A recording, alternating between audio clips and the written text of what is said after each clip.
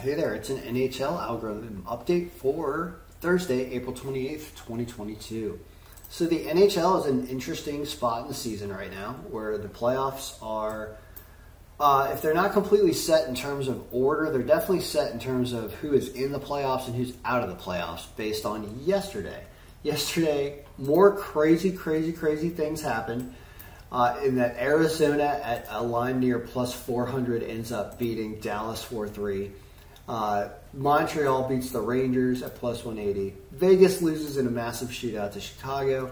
Just crazy stuff. Well, now that the playoffs are even set, expect more crazy stuff and expect the best team winning not being what usually happens in this situation, because it's clear with hockey especially, if you're not all pumped up to really hustle because it doesn't matter all that much, then pucks go in all over the place. So I would expect overs and I would expect upsets, meaning you can't trust the algorithm at all because it doesn't really matter who's better right now. So you've got Buffalo at plus 260, Ottawa at plus 195. I would not bet New Jersey because they're just not having it right now. Columbus at plus 240. I wouldn't mess with this. Because that's not good enough. Nashville plus 210. San Jose at plus 260. These are all games where under straight bets 1, 2,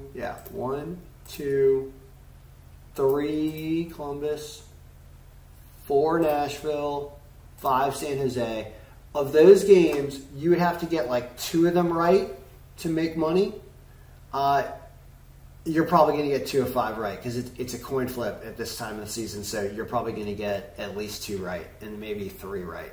So straight bets on those games are surprisingly really good picks at this point in the season.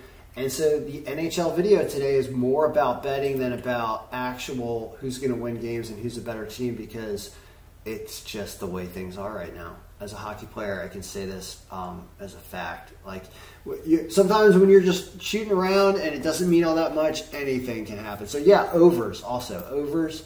You could play an over in every single game today. Okay, there's 6s everywhere where there's not a 7.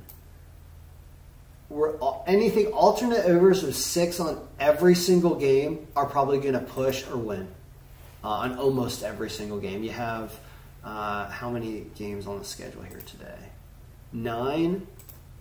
And so there's 8 games where there's an over-under of 6 or 6.5.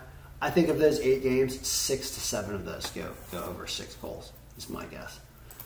Just watch that happen. So, all right, good luck, everybody. May your underdogs be winning. May there be a lot of goals. Good luck. Enjoy some hockey. It's a big day of sports, basketball playoffs, all these hockey games, and, of course, a day of baseball, which I'll be getting to next as I do an MLB algorithm video about all the day games and everything going on. Good luck. May all your picks be winning.